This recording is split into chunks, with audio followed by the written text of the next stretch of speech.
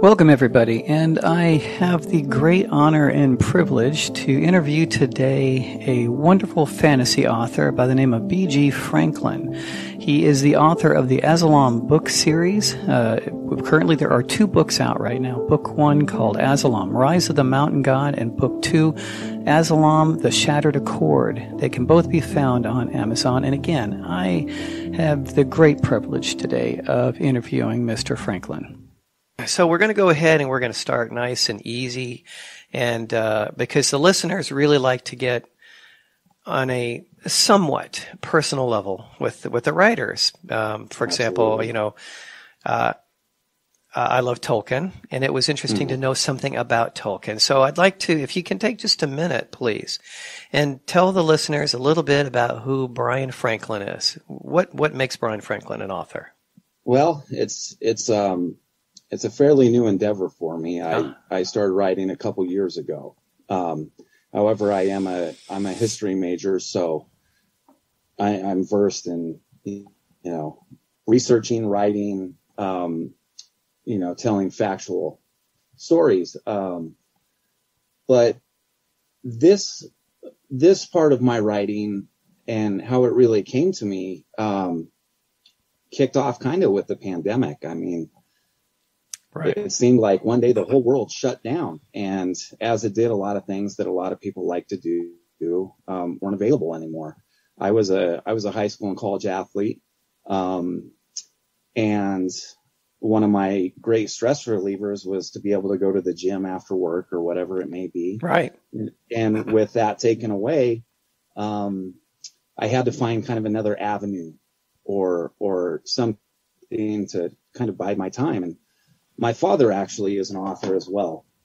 And he writes Westerns. Oh. And so that kind of put the bug in my mind. And, then the story of Azelom just kind of occurred organically in my head. It was something that I started thinking about, and,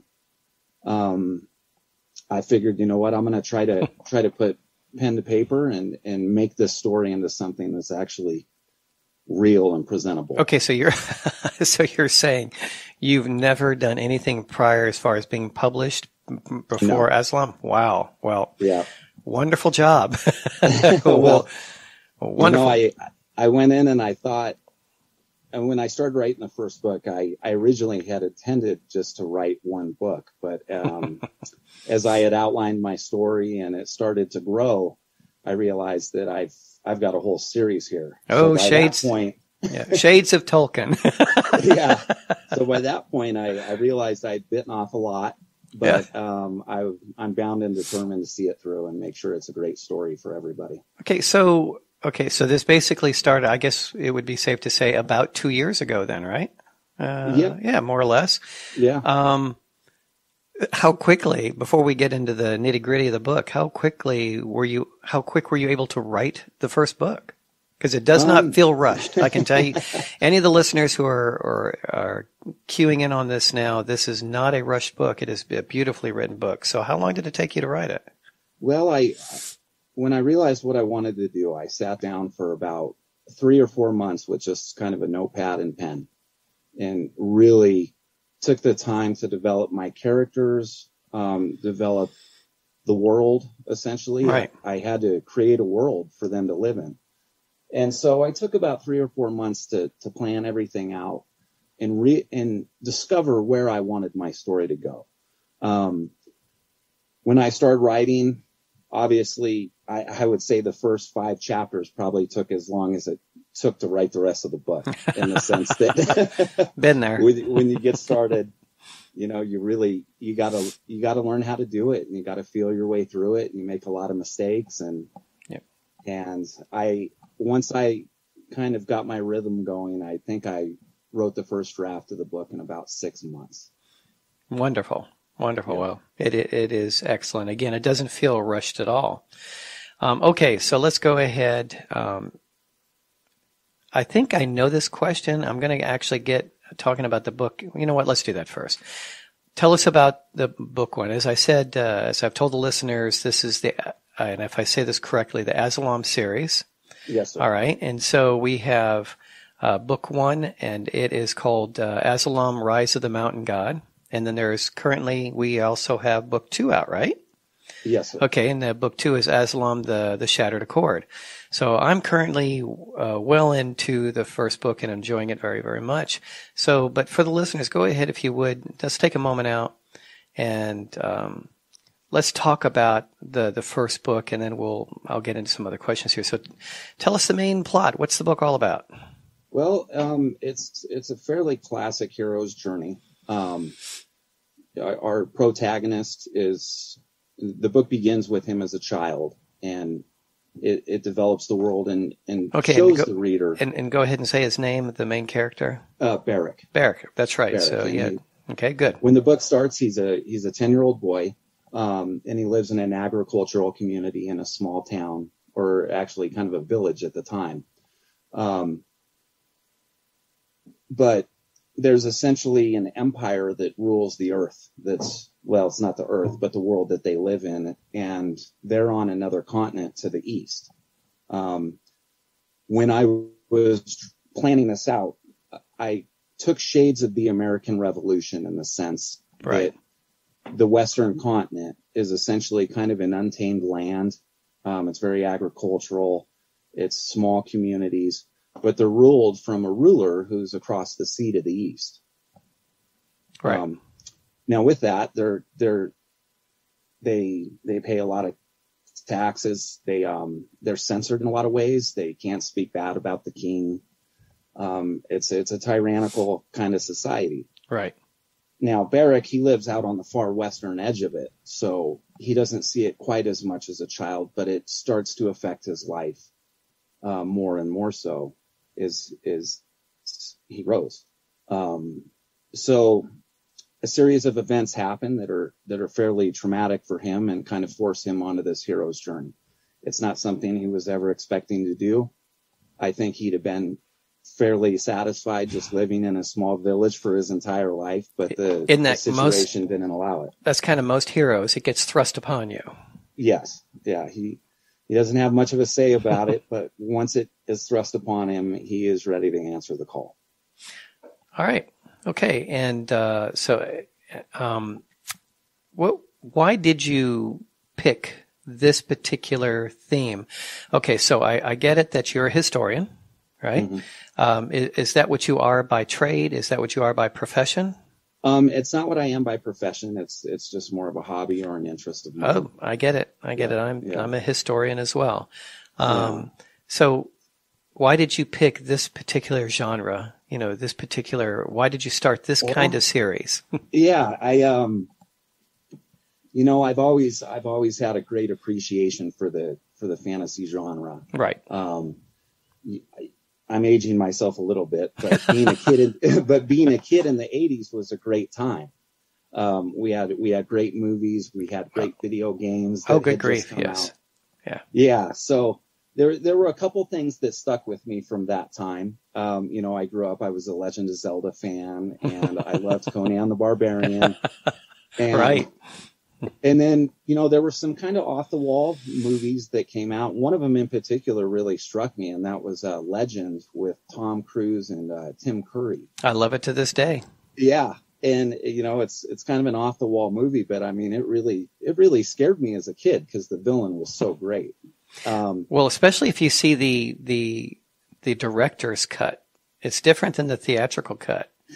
There's actually a director's cut. I hope they have it on Amazon. Oh, yeah, because the director's cut is much darker. The music is much darker. Oh, wow. Yeah. Well, I know what I'll be doing after this interview. Yeah, and they actually do, and that's how I got it. They actually do have the DVD or Blu-ray with both on it. So just make sure it has the director's version of it. Okay. It's a very different feel, but I love them both. Yeah. And movies like that, and I read The Hobbit. Oh, yeah. And fell in love with it, as the rest of the Western world has. Right.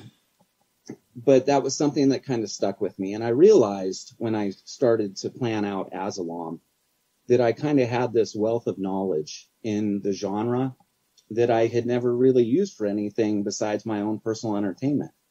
So it was a lot of fun creating the book, creating the characters, the plot line, the towns, the story all together. And a lot of it is drawn upon just influences that I've had in the fantasy world, whether it be movies or games or books or even the music. So, right. Well, prior to the pandemic, it's interesting that you actually put it that way.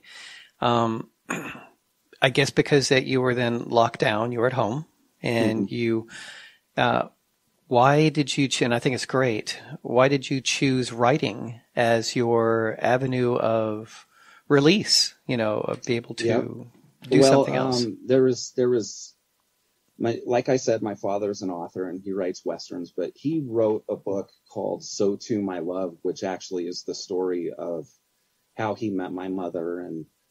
And it was really moving for me because I was reading a book about the story of how I came to be in essence. And I just remember thinking what a great legacy piece that is to have in my family.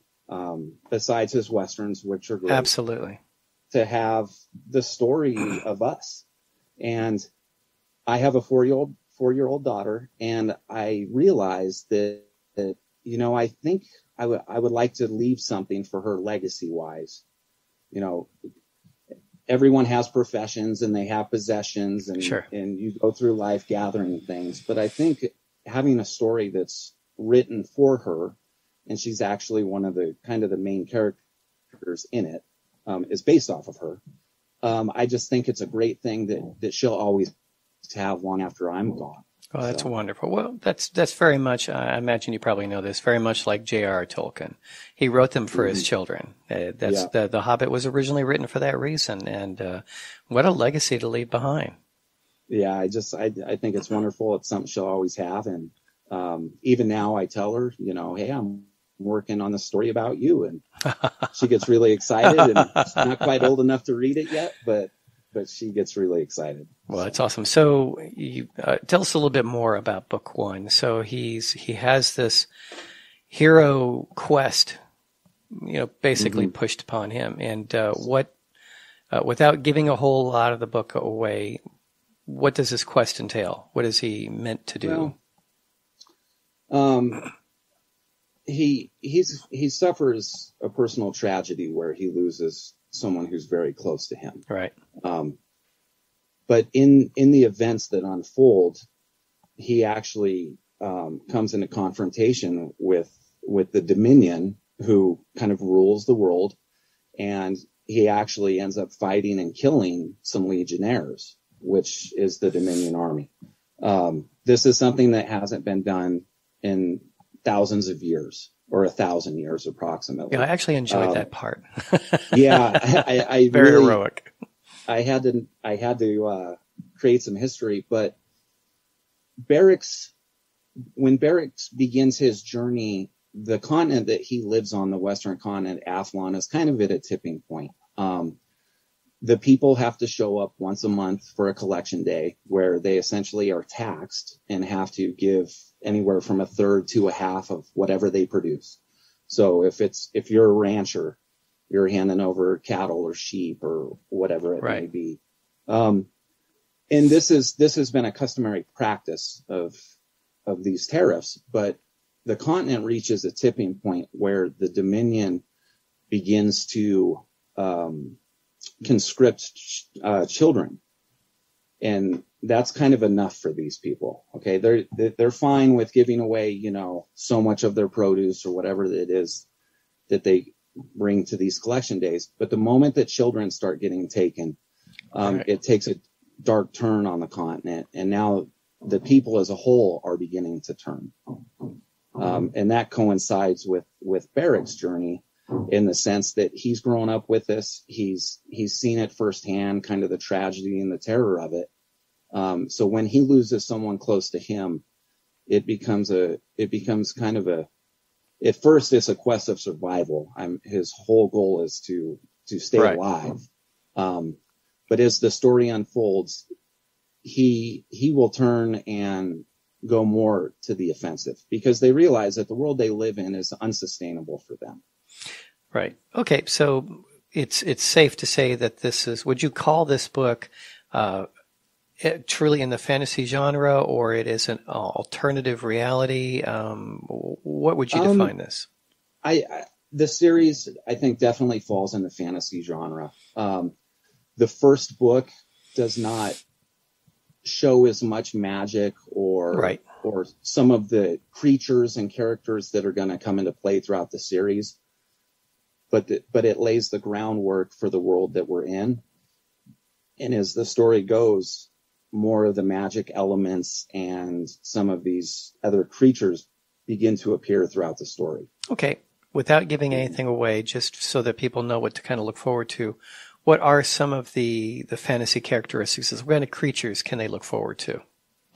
Well, writing fantasy, I drew a lot upon, things that I've read or watched. But Wonderful. I kind of had a couple rules for myself. I wanted to stay away from elves and I wanted to stay away from dwarves and dragons.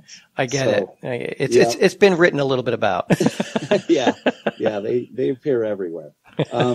So I've kind of created, I created one race who lives far to the west. And they're called the Dovians because they live in the forest of Dova. And what a Dovian actually is it appears as what we would call a lycan or a werewolf. But it's not just a raw beast. It's essentially a man-wolf hybrid that would appear as a werewolf, but essentially mostly walks on 2 feet. They can speak. They have all the reasoning and intellect that a man would. So their society is kind of pushed off to the western edge of the world, and they're actually protected through the Accord, which is an agreement with the Dominion that was struck hundreds of years earlier at the end of a conflict they had, where the Dominion would not travel west of the Afall Mountain range, which pretty much runs the continent as the Rockies would in North America. And with that, the Dovians will not go east of the range. So they've been separated for quite some time, but the Dovians are they're a race that's they're very family oriented. They care about their pack. And they essentially live in this forest untouched until the second book. Okay, it's a start of an answer to a question that I was actually going to ask you here shortly, and that's, do you try to, which you obviously do you try to be original or deliver? The question would actually be, do you try to be original, or do you try to give the readers what they want? Okay, and I get a little from you is that you want to give the reader something, but you really want to be original. You don't want to do the same thing over and over again. Mm-hmm. Well, it's a fine line to walk. It is. I think the reader, from whatever background they may come from, can identify with kind of the fight for freedom. Right. It's something that people want. They want the freedom to make their own choices and live their own lives. With that, I've taken certain elements from the fantasy genre that I like, and I've stayed away from other ones that I think, may be overplayed or unoriginal. And so I've created some new races and elements in my story that will be new to the reader, but any reader of fantasy will be able to identify very quickly with them. And a lot of the rules of the world are very similar to other fantasy stories they may have read before. Okay. All right. The very fact that you're doing this as a series.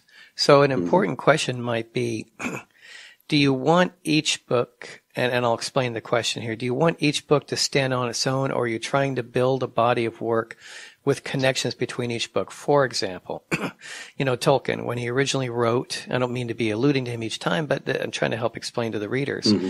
When he originally wrote, The Lord of the Rings, it was really meant to be one book. And of course, the publisher went, no, this is not going to work.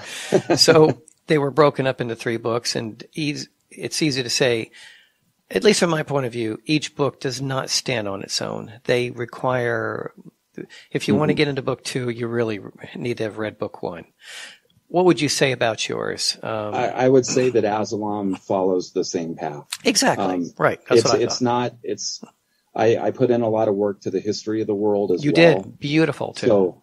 So to go and pick up the second or third book and just begin reading, there would be a lot that would be lost to the reader and would really be unfair to them. So I would just suggest start with 1. Right. And get the backstory of the world. And that'll help the reader identify and connect with the characters as well. All right. There you go. I absolutely agree. And one of the beauties of the way you're writing, and it's from myself as a reader, it's very important. I enjoy, and I won't get into a series that, and I don't mean to say this against any particular writer, but has a level of superficialness to it. I like a book that has a very rich history, that I see character development, that a character is not just two-dimensional, but they grow, which yours definitely does. Did not want to get into this, is forced in this situation, doing things that, as you just said, has not been done historically in a long time. And you see a growth within the character, and your history makes for a very rich and textured world. Well, like I said, I take things that I like, and I stay away from things that I don't like. When it comes to other books or movies, whatever it may be. And one of the things that's important with Baric is, even though he's kind of a muscle-bound, strong kid, there's a very human side to him. And that's important to show, because you meet him when he's 10 years old, but about 2/3 of the way through the first book, the story actually jumps 13 years. So when we reconnect with Baric, he's now in his early 20s. So it really gave me a chance to add a lot of depth to his story. Sure, he's a hero, and he's brave, and he has honor and courage and everything that you would expect, but you get to see some intimate moments in his personality of how he deals with tragedy, and how he grows as a person. And that's important. Very good. I appreciate that. What kind of research did you, you start this about 2 years ago, and you obviously had some free time on your hands in order to be able to do this. And I love how you use that time. Did this require, and again, I guess being a historian from way back, it does help. Did you have to do any special research to do this particular, especially book 1, since this is where you're laying out the world, you're creating the world? Yeah. Well, I really had to establish the rules of the world. Right. So essentially there's kind of two competing theories here. The Dominion on the eastern continent has a mineral that essentially allows them to, it works as, it can heal them, but when they ingest it, it also kind of works to boost up whatever natural capability they may have.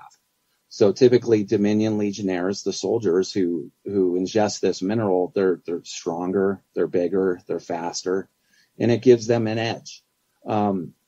So I had to determine, how does this mineral, what are the properties of it? Right. So I studied some geology, and even though this is kind of it's a magical mineral, it was important to learn about some geology.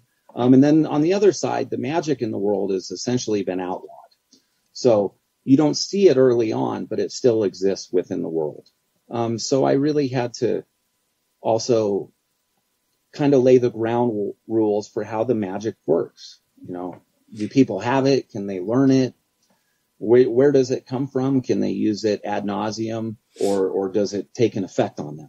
Well, so there were a lot of ground rules I had to lay down before I even started writing anything. Well, I think that's important, even in a fantasy world, that there is some element of truth that it makes it easier for us to suspend disbelief.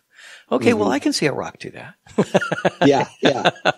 And that was kind of a goal of mine. I wanted to write a fantasy story and series that even though there's magical elements to it, it's somewhat believable for the normal person. Right. I had to figure out, how do my characters get from point A to point B, and what's their motivation for going there and when they get there. My brother and I kind of have a running joke about, why didn't they just take the Eagles to Mordor? Very much so. Oh, yes. and so he was giving me a hard time on the phone, like, well, are you going to have some Eagles that show up and just kind of save the day when you need them to? And I said, I'm going to try to avoid that in my story. I want it to feel plausible. So as Baric and Hemsey are on this journey, the reader can feel that they're actually with them, right, and get the most out of the story that they can. Well, if Tolkien had done that with the Eagles, we would not be talking about him right now. That's right. Well, Peter Jackson did a great job throwing him into the movie. Yeah, absolutely. I'm not one of those purists that went, oh my, they veered from the story. Yeah. I think he did an amazing job. All right. And on that note, let me see how it can be one person. It can be multiple. Who would you say, if you could pick, would be your muse? Somebody who has inspired you. I mean, I kind of hear your daughter as part of it, a little bit of your muse here. Yeah. The example that my father set. True. He's been a great father to me, and Wonderful. He's left a body of work that I'm always going to have. That was very inspirational. My daughter's part of it as well. But I think ultimately the most exciting thing about writing this series is that it's kind of made me feel young at heart, in the sense that when you can re-spark your imagination later in life, it's a wonderful thing, and it's been a lot of fun.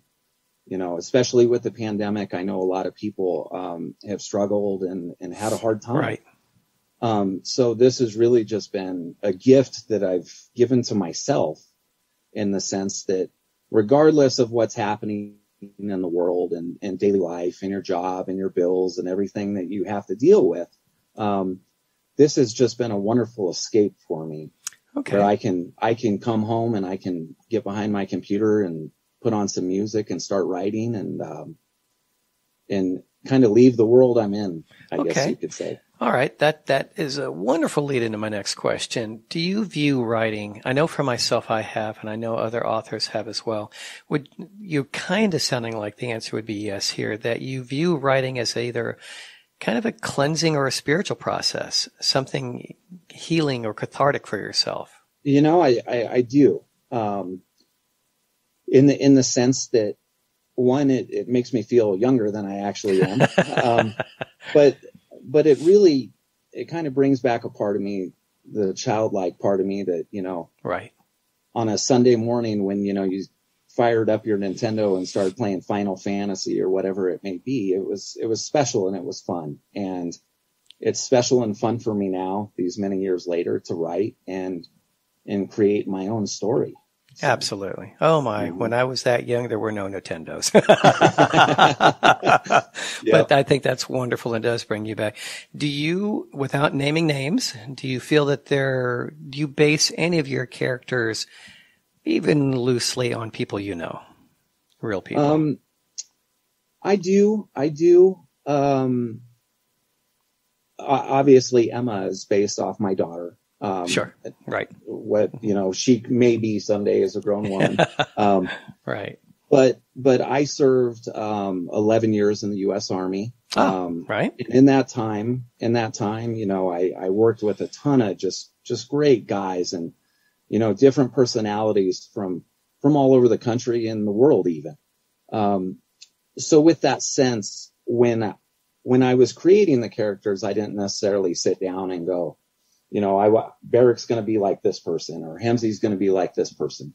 But as I started to write them and develop their, I guess just kind of organically develop their character. Right.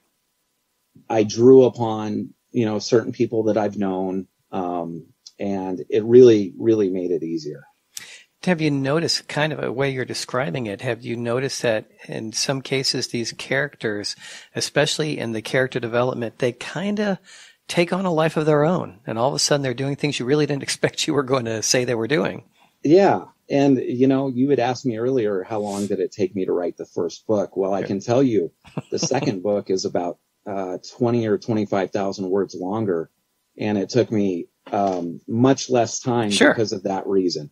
When the characters create this life of their own, when I'm actually writing dialogue, it comes natural, and sometimes the story does take me a little bit of a different route than I expected it to go, but it's organic and it feels true to what the characters would actually want or how they would react to a situation at the time. Wonderful. So, okay, what would you say was the difference between the two books? All right, I don't want to give any spoiler alerts or anything here, but how does the story continue in a general way in book two? Well, I think it's it's almost kind of like the original Star Wars in the sense that a new hope. You're learning who these characters are. You're learning what the world is. The readers are developing relationships with the characters, but they're also learning what the fundamentals are of the world. But that's what I was hoping for. Yeah. So, because we fall in love with characters and we don't want to see them killed off for no reason. Yeah. Like Game of Thrones. Absolutely. I'm not over, the death of Boromir or Ned Stark at this point. Oh, so the poor guy. if my books ever become a movie and Sean Bean is involved, that's going to be part of the contract that says he has to live. He has to live. I so agree. But the first book kind of lays the groundwork in the history and introduces the characters. The second book hits hard and fast, almost like a roller coaster. Oh, I love it. I'm looking forward to it. Like I said, because at this point, the world's kind of broken loose for Baric. He's on the run for his life at this point. And the second book follows his arc as he travels on and his journey continues, but it also follows other arcs, where I show the insights of the Dominion. The Dominion is ruled by a king, but they have a council who essentially the reader will become very familiar with. They don't see the king near as much, but that's an arc that I follow. That way the reader can kind of see, how is this empire coming to the decisions that they are? Right. And how do they respond to these new things that they're coming upon them? For instance, Baric actually winning a fight or a battle against legionnaires, which does not happen. Exactly. Yeah. What's your vision of how many books you're thinking this is going to grow into? I think it's to do the story right and make it complete and have the reader walk out of the series at the end of it and just love it. It's going to take 5 books. Wonderful. I believe. That makes me happy. I don't like you. Right. Yeah. And just an update. I'm about 2 chapters away from finishing my first draft of the 3rd book. Oh, wonderful. So I should have that published within the next 6 to 8 months. Okay, well that sounds wonderful. I'm the type, and I imagine probably a lot of our listeners are too, I'm the type that when I get into a series, I would like to know I'm going to be there for some time. It's not that I dislike short series, because I do like them. But again, when we started this interview, I compared you, and again, I mean in all sincerity, to the Shannara series and such.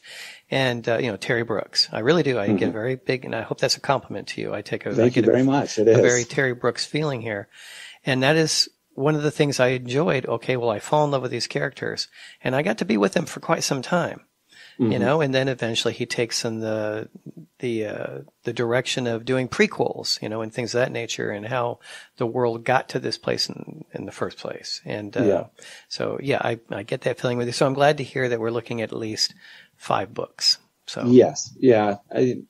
And when I decided when I realized that it was going to be a series, I started to kind of map it out because I have certain events that I want to hit. And I was thinking, well, maybe it'll be 3 books. And then I started writing the second book and I realized the world is too big. There's too many characters. And in order to give them justice and have the reader really enjoy the series, it needs to be done right. And I think 5 books will definitely do that. All right. One of the things I do love about Tolkien, and even in retrospect with what Peter Jackson did with the films, The Lord of the Rings, the great thing is it was such a story that drew you in, but then once it was over, it was clean and it was tight, and you could walk away from it feeling really good because you'd completed this journey with them. I will agree with that. Absolutely. My wife and I talk about this quite a bit. We will watch a series like on TV. We'll watch a series. And if it ends bad, we will never watch it again. Or it ends knowing that, okay, there should have been another season and they never did it. Yeah. Well, that turns me off. And you are quite correct. Tolkien, as much as we would have loved to have lived in that world, much longer, it did feel we had closure. It was important. It was a journey that you started, and by the end of it, you felt good, and it was clean, and it felt clean. And that's the biggest thing that I want my readers to have. As they go through this kind of magical journey with Baric and Hamsey and Emma and Lily, by the end of it, I want them to walk away from it and feel really good about it, knowing that there's closure, it's wrapped up, and the questions that they've had have been answered. Good. What would you say is probably the most difficult part of being a writer? Well, I know with my story, there's a lot of characters, and the most difficult part for me is how do I manage a story that's epic in scope with a lot of characters and a lot of depth, but how do I streamline it and keep it fairly linear in the sense that I don't lose my reader? Right. One of the tough things about reading Lord of the Rings, as we go back to it, is there's just the time period that it was written. Some of it is very hard to follow at times for modern readers. I almost wanted to write Azelom in a way that is almost more, I guess, like a Western. In the sense that I, even though I've got all these characters and locations and things, I want to keep it as small in scope when I'm actually in the chapter. That way the reader isn't going, oh boy, well, who is this, or what's happening here? Where am I? So I try to keep it as streamlined as possible and keep it on a smaller scope while writing an epic story. And I love that. I really do. When it comes to fantasies, I like them to be more of on an epic level, where I know that this is a very rich and detailed world, and it will go on for some time. Yes. So do you have any, so we're looking at, all goes well, I think a book series here of 5 books. Do you have any other future projects that you're going to be working on? Is this going to be your only endeavor, or do you plan on going further? No, I've got the bug at this point. I really enjoy it. I've kind of been tinkering with some other ideas. I think in terms of fantasy, this might be it for me. Right. Not because I don't love the genre or anything like that. It just feels like when I developed the story, I had such a good thing that once I'm done with it, it'll be my fantasy piece or my fantasy series. Wonderful. I don't think there's anything that I'll do or come up with that'll kind of top what I've already created. So, I have some other ideas, but I've still got 2.5 books at this point to write. Absolutely. Absolutely. And the books are not small, which is good. Again, epic. We want to be, for myself, I can tell you as a reader of these types of books, we really want to be immersed for a while. We want to get to know. Okay. So how did you feel that publishing your first book changed you, or did it change your process of writing, getting through that first publishing?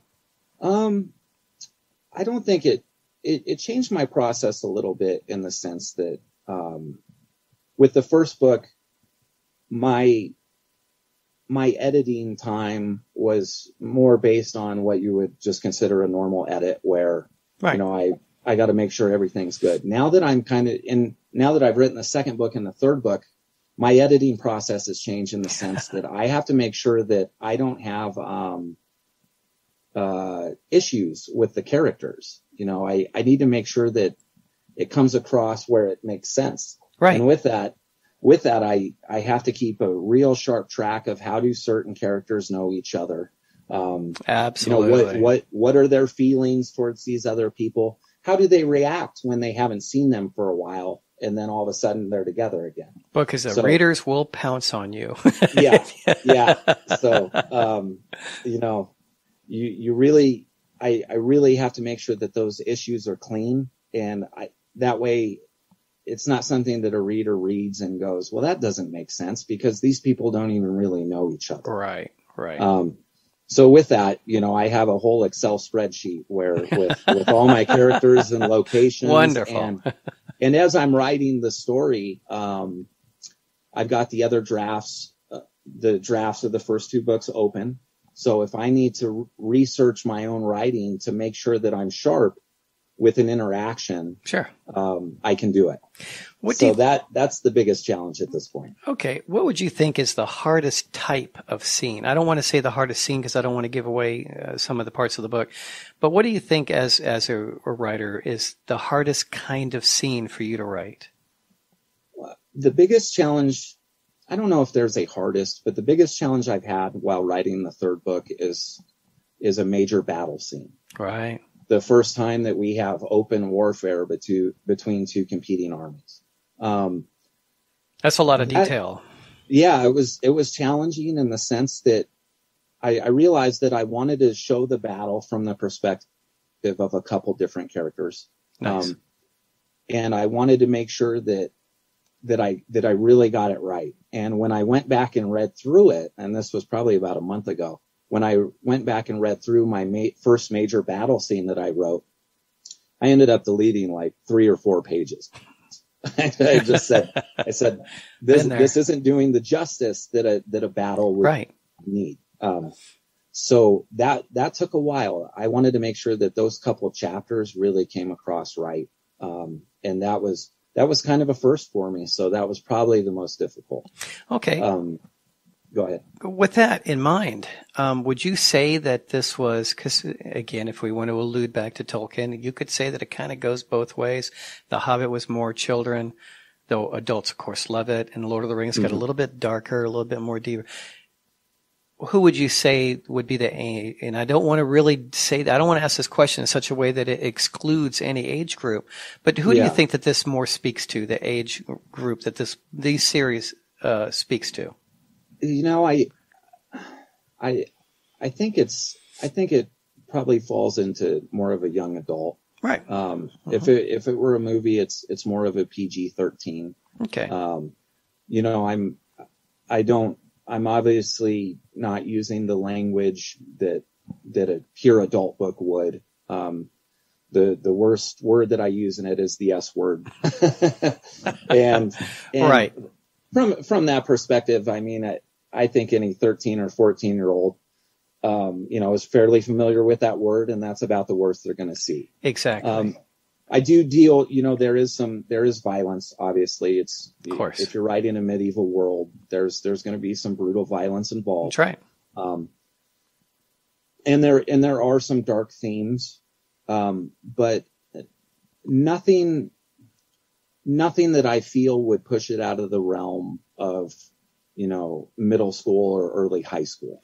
Okay. I think a 14 or a 15-year-old could pick up this story and read it and really, really enjoy it. And it wouldn't be an affront to their parents or their upbringing. Absolutely. But I would like to make at least my point of view clear here too for the listeners in case they're wondering. It is for myself, again, those who are young at heart, that a young adult book can very much be enjoyed by people who are much older, because again, it takes us to a simpler time, and we're not dealing with the dramas that we find on TV. You know, there are things that it reminds us of the younger days and things of that nature. And so I personally still love young adult books. I love it because it's there's a little bit more innocence, and yet we still have, like you said, we still have the richness of the world. Yeah. Well, and I think Azelom kind of falls somewhere in between. Right. Lord of the Rings and Song of Fire and Ice or Game of Thrones. Absolutely. In the sense that the Council of the Dominion, when they meet and they have these council meetings, there's a political element that's involved where an older reader can really see a lot of the inner workings. And that was really fun to write, and it was really interesting because you get to see these villains, what their motivations are. And I think that part really appeals to an older crowd, who will really catch on to kind of the subtle nuance of the bureaucracy and the politics that are involved to run this empire. So that was nice. I think it provides a little bit for everybody to grab onto, as the different story arcs weave over each other throughout the chapters. I think individual readers will grasp onto individual characters or certain story arcs and really be excited when a chapter comes up again that showcases Emma and Lily's journey, or the Dominion Council meets again to develop their next kind of sinister plan. Okay. So one last question, and then we'll tie this up. And this is kind of, again, get to know the author a little bit more. What is a day in the life of B.G. Franklin like when it comes to writing? Do you try to write every day, or do you? What's your writing style? I don't necessarily write every day, but I will write I'll write maybe every other day or every 3 days. But when I sit down, I'll sit down and I'll dedicate a substantial amount of time. I'll sit down for 5 or 6 hours, in the evening. Music is a big part of it. That's why I love your station so much. It's a lot of that music that I'll actually listen to while I write, because it helps kind of put me into the world that I'm writing. Absolutely. And so I'll sit down and I'll write, for typically in the evenings for a couple hours or more, and just take it as I go. Okay. Where can this series be found? I know Amazon is one obvious. I mean, is that where it's mainly purchased from? Yes. Yeah. Amazon is the best bet. There's ebook with it as well. You can get it on your Kindle if you'd like. I do free book giveaways through Amazon, approximately every quarter. Typically when I do these, I'll do both the books together. So if a reader wants to get both of them at one time for a Kindle, they can, which is really nice. Very nice. But Amazon is the main way to get it. I'm also really proud to announce that it will be coming to Audible. Wonderful. Yeah, I have a very talented voice actor named Jake Harding, who can be found at jakehardingvo.com. And Jake has agreed to do this, and he's so talented that after hearing his audition, I realized this is the guy that I want to do the entire series. Outstanding. So hopefully that works out, and just another avenue for the reader to hear the story. I am really happy to hear that, because I do sometimes I will do a lot of lecturing, and I will have to, obviously during the pandemic that diminished somewhat. Yeah, but I can believe it. I'm not a flyer. Do not care to fly, so I will drive. I don't care where it's at. I will drive multiple states to get somewhere. And that is my favorite thing to do, is I will pop in an audiobook.